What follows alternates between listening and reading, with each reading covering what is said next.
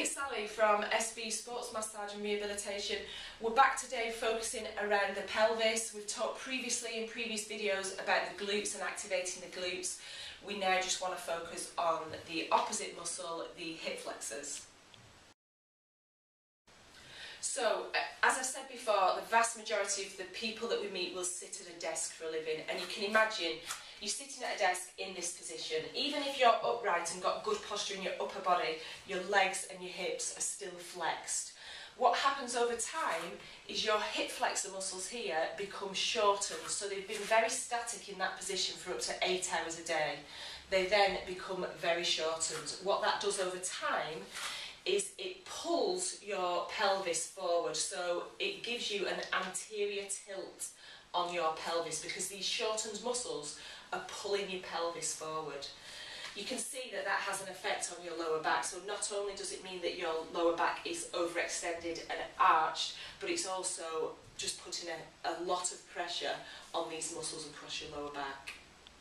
So I've talked in previous videos about activating your glutes and trying to strengthen your lower glutes. What this will do, if your pelvis is anteriorly tilted because your hip flexors are tight, these muscles are stronger, so it enables you more to stand like this. But what you need to do at the same time is try and loosen off these hip flexors, and I'm going to show you a great exercise to do that.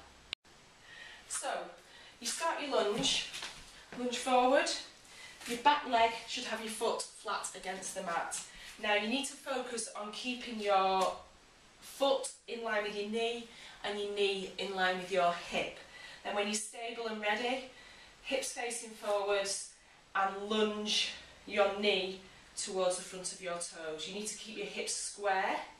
You need to keep it very, very stable and very, very slow movements. As you come back up, just have a breath. And then you should find that you can lunge a little bit deeper into the stretch. As you push back up again through your foot, through your front foot, you should find that for the third time you can stretch a little bit deeper. You need to keep your tailbone pushed under, so there's none of this arched back. It's very much hips facing forwards and push your knee towards the front of your foot. To progress from this lunge onto kind of level 2, more of an intermediate level, if you lunge forward, again, everything in alignment, everything facing forwards, knee above your toes. If you lift your arms above your head, keep your shoulder blades dropped down. As you lunge forward again, you get an even deeper stretch through here. And what that's doing is stretching into your abdomen as well. So arms up, shoulder blades down, lunge forward.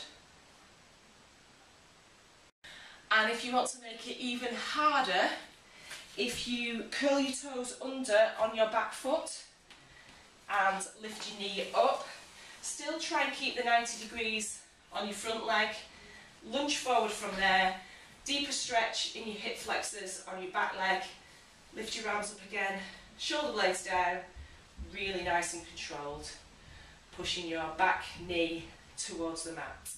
So there we have it, you've got 3 levels of a hip flexor stretch. You're trying to stretch off the front so it stabilises your pelvis, it gives you a bit more of a natural movement, allows you to be a bit more upright rather than tilted forward with an anterior pelvic tilt, which we see quite commonly.